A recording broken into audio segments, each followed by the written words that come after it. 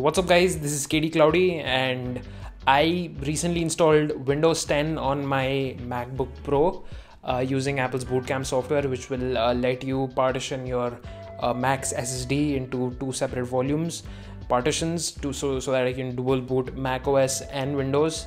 So I did that. Why, you might ask? Why would anyone, why did I install Windows 10 on my MacBook? Well, to play Valorant. Valorant is becoming this new hot game to play right now. A bunch of my friends are playing it. So out of peer pressure and just out of total boredom in this quarantine, I just downloaded the Windows 10 ISO and installed it on my MacBook, and also played Valorant for like 5 minutes and then uninstalled because it was taking so much of my disk space. So yeah, don't expect any gaming benchmarks in this one. I keep reiterating, I'm not a gamer at all. This is like a very simple, clean video just to clear your doubts and a basic guide basically for anyone who wishes to install Windows on their Mac in 2020 on any of the recent MacBooks.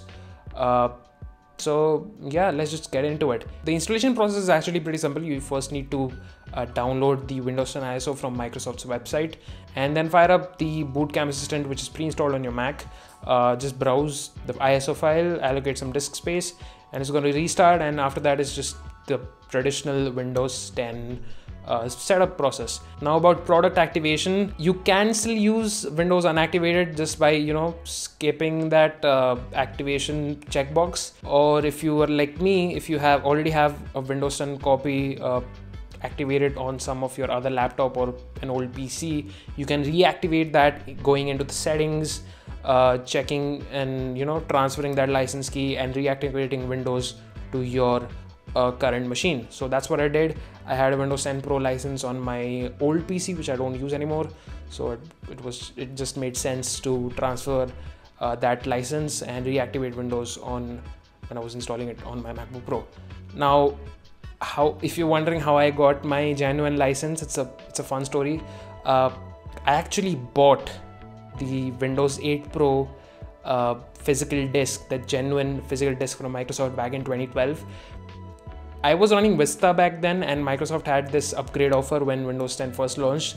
There was this whole marketing campaign. So if you were a Windows 7 user, you could just upgrade to Windows 8 for 799 or 699 rupees, which is pretty darn cheap. And if you want actually a physical disk shipped to your home, it would cost you about like 1800 to 2000 rupees. Because of this one-time purchase, I was grandfathered for updates to Windows 8.1, Windows 10 and all subsequent Windows updates. So yeah, you could say this was one hell of a purchase, probably my best tech purchase of all time. But yeah, this is not a video about Windows 8 Pro, this is a video about Windows 10 on a Mac. So let's talk about that. Now firstly, when you boot up into the operating system itself, you're greeted with that classic Windows UI, and honestly, it was kind of refreshing to use Windows after all this time, that too on such a competent hardware, such a good piece of hardware. But yeah, there were a few things I was curious about running Windows 10 on a Mac. First was how does the touch bar work? Well, the touch bar is now like a digital function row with just the buttons for adjusting brightness. No sliders, no app specific buttons or any controls like that, just the plain old digital buttons. And if you press the function key, the function row pops up. So yeah, there's that. Secondly, how does the force touch trackpad work on Windows? Since MacBook trackpads are like a solid piece of glass with a vibration motor underneath which actually simulates the click.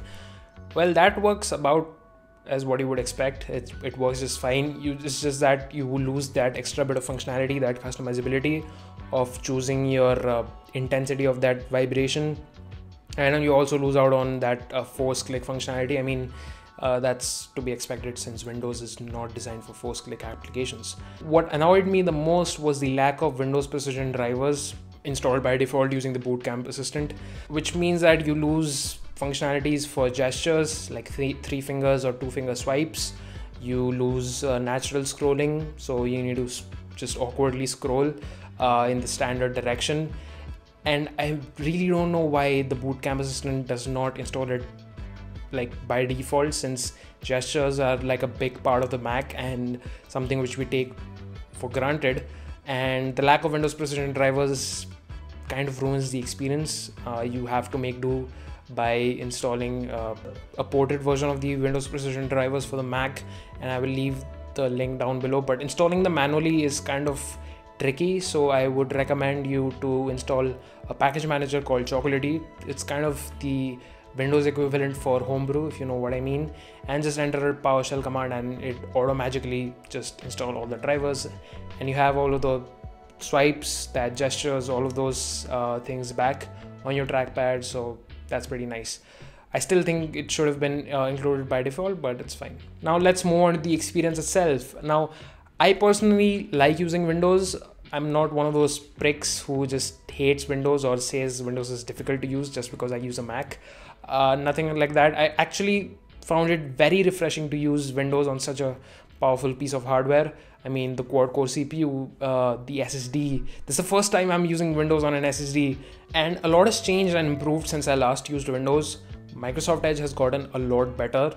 It's now a Google Chrome clone basically, but I mean, it's pretty good, and that's my default browser for now. Fluent design is much more prevalent and much more polished right now, and I really like the current design language for Microsoft products and Windows in general.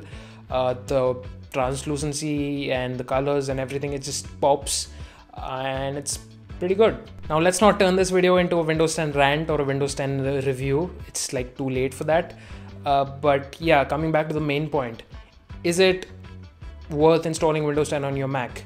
And I say worth because when you think about installing an operating system on your computer, it's associated with a lot of hassle, a lot of time, a lot of research.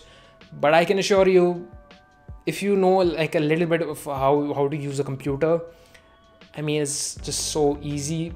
Bootcamp Assistant utility makes it so easy and so smooth to install Windows 10 on your Mac. And I mean, you might have this like niche piece of software which fits into your workflow, which is only available on Windows, or you just want to play an occasional game or two, the occasional Valorant or anything CSGO. You can install Windows for that, and that's what most people do it. You can do that too, and rest assured, it's just very easy to install Windows 10 on your Mac. Now the main concern is disk space.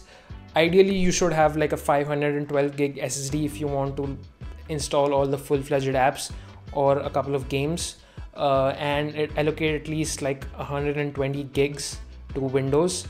But for people like me who just have 256 gigabyte SSD on the laptop, I just allocated 40 gigs, and the amount of storage you end up getting is under 15 gigabytes. So, and that becomes really difficult for installing any kind of a game or anything like that. So I just have like Spotify and Discord and a couple of other lightweight apps. Now, if you're wondering about installing Windows 10 externally through your external SSD or your external hard drive, well, Bootcamp Assistant does not let you do so, and there are workarounds to that, but I will not recommend if you have a recent MacBook with the T2 chip. It has some boot encryption issues, and you are prone to bricking your Mac, so that's very, very risky, and I will not recommend you doing that. So if you have like 128 gigabytes in your SSD and you just cannot partition extra disk space, what I will recommend you to do is install this application called Parallels Desktop. It's like this very lightweight virtual machine software, and I use it for Linux emulation on my macOS environment. And yeah, you can use that, you can give it a try. It's not free. You can look at some other alternatives. I'll link them below. Those will work great as well. And I mean, virtual machines are fine as long as you're not going to game on it. And if you're planning to game, I mean, obviously dual boot is the option. But yeah, you know what, I'm rambling. That's basically it. Thank you so much for watching. Hopefully this video helped you out. And if you're not subscribed already, get subscribed, like this video, and I'll catch you guys in the next one. Also, if you have any doubts, feel free to comment down below. I would be happy to answer them. And yeah, I'll catch you guys in the next one. Cheers.